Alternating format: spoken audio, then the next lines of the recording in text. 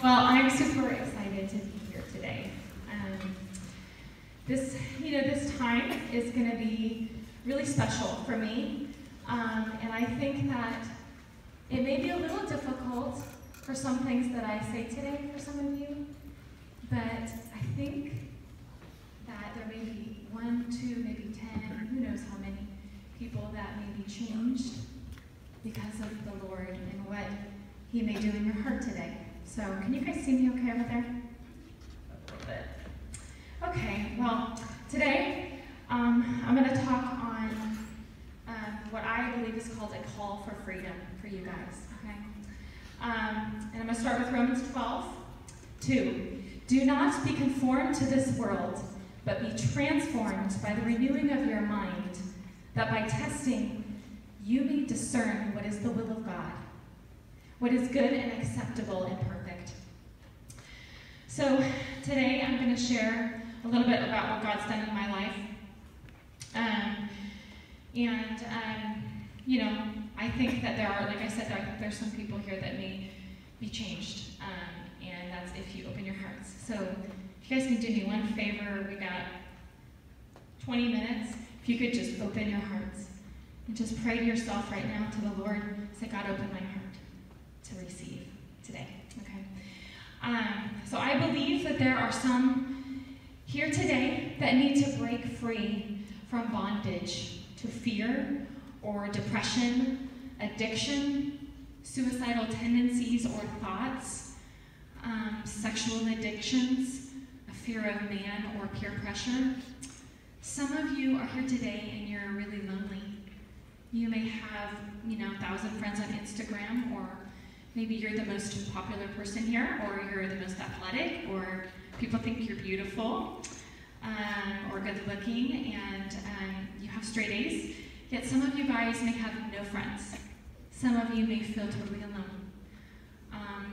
Maybe your best friend abandoned you, or you're searching for love and affection and attention in the wrong places. And maybe alcohol or drugs or lust or pornography or sex, those things may be something that you're going to numb the pain. Statistics show that your generation is the most social, actually, but also the most lonely. And suicides are happening at increasing measures every day. You know that every 40 seconds, somebody will take their life. And 800,000 people a year will try to commit suicide, and a lot of people will be successful in that. And I know this is like really awkward that I'm talking about this, and probably some of you are like really uncomfortable. But some of you are uncomfortable because I think this is relating to you. So open your hearts, stick with me. I have some hope and encouraging words for you, okay? So I'm telling you this because you're not alone, because I've been there, because I care about you. I don't know you, but I've been praying for you guys, okay? And the Lord cares about you. And I'm concerned about where you spend eternity, right? So that's why I'm here, because I love you, okay? So today, I'm going to share about what God brought in my life, how He's brought healing to my life, walking me through many trials and many years of pain and suffering. Preparing me, though, for a ministry where I am sharing the love of Christ and bringing hope to hurting people. So I grew up in a very loving and caring Christian home, actually. Since I was about 8 years old, I struggled with debilitating fear and depression, suicidal thoughts and tendencies, and anorexia. I was medicated for years, and I was brought to doctors who told me that I'd be medicated forever, for the rest of my life. I battled with horrific thoughts of suicide and inadequacy and a fear of going crazy. This went on for many, many years, and I felt completely alone, as if I was imprisoned in my own body. Nobody was facing what I was facing. I was sure of it. It progressively got worse, and I became pregnant with my daughter, who's 16 now. And I was medicated for severe weight loss and insomnia. I just remember thinking, I need to be healed. I've got to get better from this. I've got to be strong. I have a baby now. I can't live like this, right? but I wanted to die, and I knew I couldn't because I was now responsible for another life. And I remember my parents one time laying hands on me and praying over me, and I threw their hands off of them and I yelled, "Stop!" And I had so much anger, and I was so deep in despair that even prayer was painful, and I wanted nothing to do with it. I truly believe God had abandoned me. I couldn't feel or sense his presence or love in my life. I didn't want to tell anyone about my crazy thoughts in my head because I thought people would think I was crazy, and maybe they'd go tell my friends or tell someone else. So I remember, out of desperation, one afternoon, dropping to my knees and crying out to God, pleading with him to heal me. In Psalm 18:5, it says, "Out of my distress, I called upon the Lord. He heard my cry, and he set me free."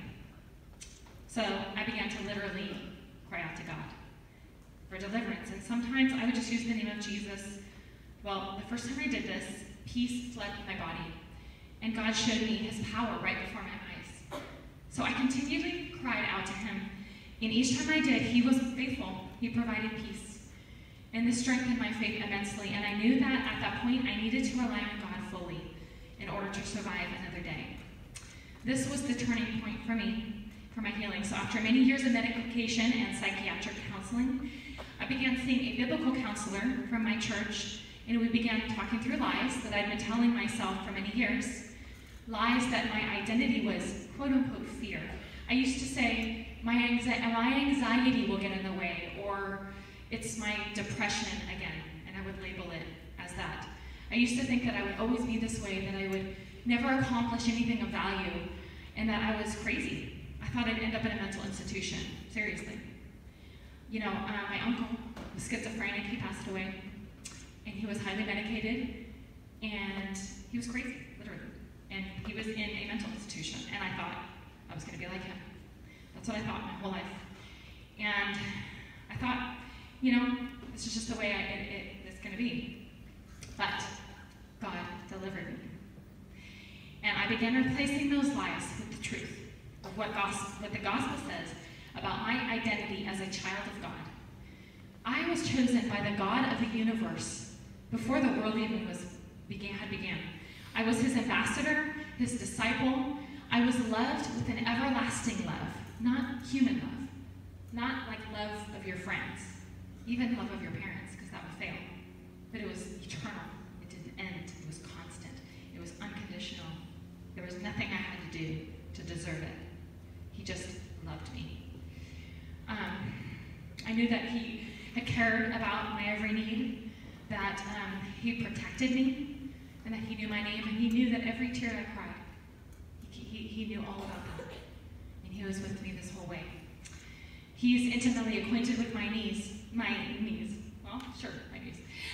He was intimately acquainted with my needs, okay? Scripture was so healing to me, and I remember the power of Psalm 91 and about its protection over me. It was my belief in the sufficiency of Scripture that changed me. Well, this was not an instant change, it was a process, okay? I had years of unhealthy patterns of thinking that needed to be retrained. I had to take every thought captive and ask myself, is this true? Is this right? Is this what God would want me to speak on or to think on? And my trust in God, I literally had to rely on him every second of the day. My fear had been so severe that there were times I couldn't even leave my house. I couldn't eat. I was eating like rice and water. I literally wasn't eating. I couldn't drive. There was a period of time I couldn't drive. Literally was not functioning. So I had to take baby steps. But each step of faith I took, God was faithful in providing more and more courage to take the next step. I also started understanding how self-focused I was. I was counseled to look outward because, you know, when we become self-focused, it feeds the fears. It feeds our weaknesses. It makes us, it's like this big snowball, and it just gets worse and worse the more we focus on ourselves. So I was counseled to look outward, to serve others, to pray for others, to just ask how someone else is doing. How are you today? If they ask how you're doing today, I'm great. If you could pray for me, that'd be great. But not focus so much on ourselves. And I think really easy to do that, especially when we're in pain, and I did. And I totally failed at that. But once I started realizing that I had to get my focus outward, even though it was like it was the hardest thing I could ever do, it was actually the most beneficial in my healing, and the fear and the depression would subside. So I began writing music as a way to cry out to God, and this is where I began to find freedom. The power of scripture and worship joined as one set me free. I began to truly worship this God that I'd been learning about my whole life, growing up in church. I studied his attributes, his power, his holiness, his deity, his sovereignty, and then I started documenting my story interwoven with verses, and the Holy Spirit would give me lyrics and melodies. So honestly, guys, me standing here in front of you, it's like a miracle. It's by God. You know, me telling you this. You know, I wanted to die many times. I thought about it. I didn't attempt it, but I thought about it. I was actually more afraid of trying than doing it. And the Lord sustained me, and he was gracious because he had a plan, okay? You know, if I look back on my life, I see each struggle, each thought, each fear that I fought through, paving the way and revealing God's faithfulness and bringing me to where I am here today. I thought I'd live in fear and despair until I died. But that was not God's plan for me. It's not God's plan for any of us to die before his time. And he has a plan for each one of you today. And though you may think, this is ridiculous, I'm miserable right now. I don't have friends, I feel depressed, my parents are hard on me, I don't know what you guys are struggling. I have a 16-year-old and a 14-year-old, so I get it. I get a lot of what you're struggling. It may be different than what my girls are struggling with, but I know that there's a lot that you guys are battling every day. And you think no one gets it, no one understands me. But you know what? You guys, everyone in here, you're all in this together. You look to your left, you look to your right. Each person in here is struggling with something. It may not be with these things I'm listing or things I've gone through, but you're all fighting something. And the only way to pull out of that is to seek the Lord. And how you do that? You cry out to him. That's the first thing you do. And that's what he did for me. That's what I started doing. Because he hears the cries. And when we also fear the Lord is the other thing. Fearing the Lord, not fearing man. Meaning, what do I mean by that? It means, you know, someone asks you, here's the situation, okay. Your parents told you maybe, okay, you can't have Snapchat, okay? But all your friends have Snapchat, okay? And, you know, maybe your friends are like, why can't you have Snapchat? What's the problem? Well, my parents told me I couldn't. And then they start pressuring you, well, why can't you? Your parents aren't gonna find out. What do you guys do in that situation? What would be the best way to handle that? I would say cry out to the Lord. God, what do I do? God, what do I do in this situation? And I guarantee he will tell you, obey your parents. And fear God, not fear man. And when I say fear God, it's not, I'm terrified of God, okay? It means we obey him. And if he's chosen you, like if you guys are believers, if you believe in Jesus, and he's chosen you, then he will give you that strength to be different. And I'm calling all of you guys to be different today and not be conformed to those around you, unless it's for the glory of God, right? So I'm just encouraging you guys to seek the Lord and really cry out to him. I wanted to, I don't know how much time do I have? 10, 15 minutes? Okay. All right, I want to say a couple more things, and then I'm going to just sing a couple of my songs, okay?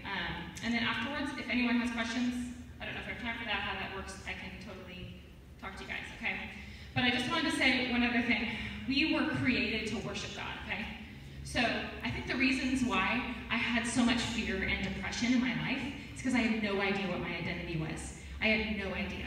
I was walking around thinking, what am I doing in this life? I don't know. And so I had all this pent up like anxiety, and I was depressed. And then I started realizing that like I had a gift, and that was to sing, and okay, so I started using that. And then I realized my purpose on this earth is actually to worship God and to glorify Him with my life. And I wasn't doing that. Okay? So once I started doing the things that God had called me to do, those feelings of depression, suicidal thoughts, anxiety, I still get anxiety, but not overwhelming, where it's, where I'm so overwhelmed by it.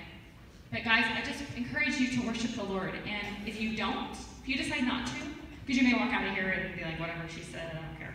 Okay? So if you do not do that, you guys, life will be really hard for you. And I can guarantee it. If you choose to worship yourself or other people rather than God, life's going to really be hard. And your fulfillment in this life is not going to be by other people. It's going to be with the Lord. So I just encourage you to cry out to the Lord, seek the Lord, and just come together and encourage one another. Don't judge one another, okay? Just be loving, encourage one another, and stay in His presence. I have like a whole list. I don't have time to read all this, but I'm going to read a few. I have a whole list of who, I'm just going to show you. It's this whole list of who we are in Christ. It's our identity in Christ. Okay, I wish I could hand out one of these to all of you guys. I pinned it up on my daughter's mirror the other day, so she knows what her identity in Christ is. It's very important, and it's very important to speak these things out loud to yourself. So it's this is who you are in Christ. If you are in Christ, I am faithful. I am God's child. I've been justified. I am Christ's friend. I belong to God. I am assured that all things work together for good. I am confident that God will perfect the work He has begun in me. I'm hidden with Christ. I'm blessed in the heavenly realms with spiritual blessings. I am holy and blameless. I'm adopted as His child. I'm chosen.